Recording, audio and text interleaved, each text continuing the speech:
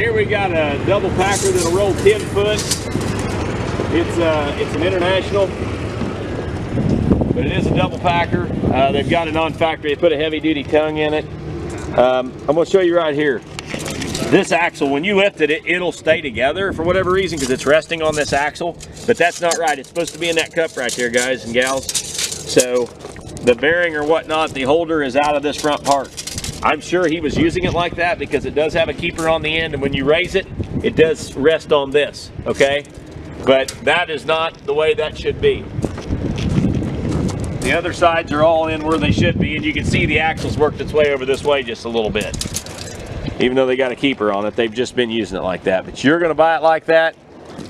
10-foot double packer, hard to find, but it is not right here in this bearing holder because that should be in that keeper, all right?